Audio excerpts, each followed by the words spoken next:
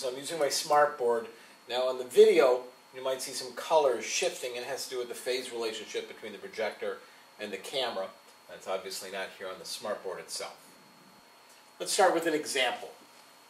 I've got 55 miles per hour, and I want to convert that into meters per second. The technique is simply to multiply this by 1.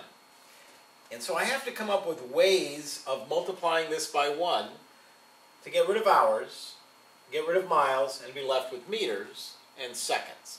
Let's deal with hours first, because I happen to have that one memorized.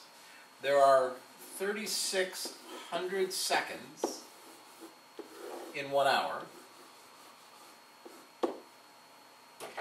And let's take this put aside. 1 hour is equal to 3,600 seconds. Now this works because an hour and 3,600 seconds are basically the same thing. So it's basically 1 divided by 1. Something divided by itself. You can multiply that and not really change the equality of it. So now the question is, which one of these conversion factors, they both represent the same thing, but they're in different forms. Which one do I need to get rid of hours and to be left with seconds? Well, if I multiplied by this one, I would have hours times hours. I would have hours squared for a unit. If I use this one, then I have hours divided by hours, and they would cancel out, leaving me with units of seconds. So this is the conversion factor I want to use. Now to convert miles to meters, I'm pulling this out of the air. I think there's 1,609 meters is equal to a mile, which means 1 mile is equal to 1,609 meters. Let's get rid of this thing. So which one of these do I want to use? Well, I've got miles here. If I use this one, I would have miles squared, and that wouldn't help me. So I could use this one. I would have miles divided by miles.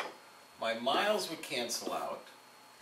And now I've got meters per second. So to find the answer, it would be 55 times 1,609 meters divided by 3,600 seconds. And that converts 55 miles per hour into meters per second. Multiply, then divide, and you get your number. Let's do a problem involving mass defect, energy to mass and mass to energy. Now, if you were to take a sample of radioactive material and have it undergo fission, you would break it into some small parts, fission fragments. There would be some extra neutrons around. And the idea is, if you were to weigh these on a balance,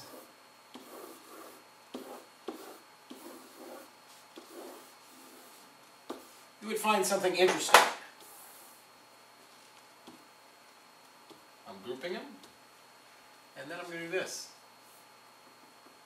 You would find that the original weighs more than apparently all of the pieces. There's a difference in mass. There's a mass defect. And this mass defect shows up in nuclear equations. The mass can be converted to energy by multiplying it by the speed of light squared. E equals mc squared, famous equation. So it's this mass defect. The mass for this equation would have to be kilograms times meters per second squared times meters. It would be kilogram meters per second squared, which is a Newton, and then Newton meters is a joule, which is units of energy. We sometimes measure subatomic particles in universal mass units. So a common question is, you had 3.27 universal mass units. How much energy is that in joules? So it's a conversion problem.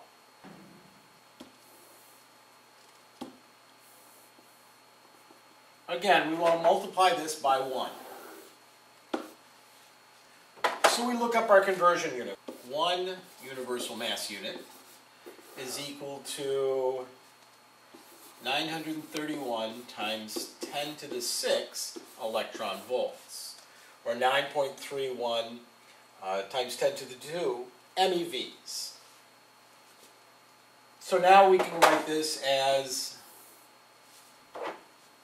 931 times 10 to the 6 EVs is the same as 1 universal mass unit.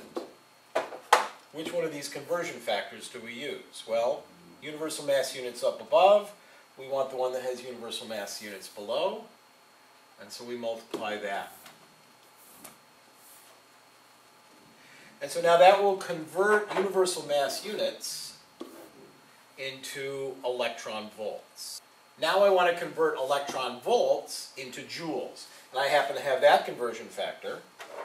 1 electron volt is equal to, and I just look it up, 1.6 times 10 to the negative 19 joules, which I can write as 1.6 times 10 to the negative 19 joules is equal to 1 electron volt. So let's see, which one do I want to use? I got EV above, I got EV below. I'm going to use this one.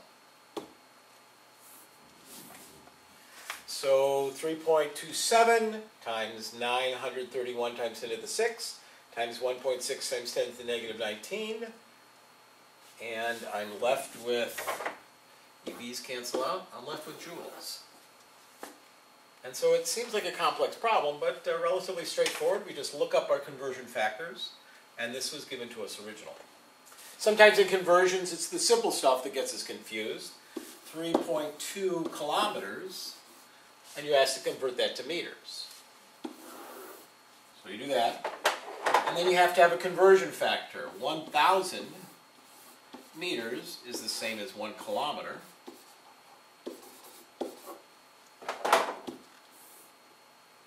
And 1 kilometer is the same as 1,000 meters.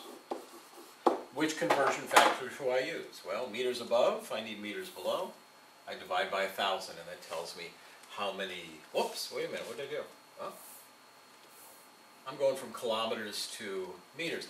And immediately I saw my mistake. I'm going to be multiplying kilometers times kilometers. I'll end up with kilometers squared. That won't help me. So this is the one I use. See? It works. And now we're left with meters. So 3.2 kilometers is 3,200 meters. Relatively straightforward.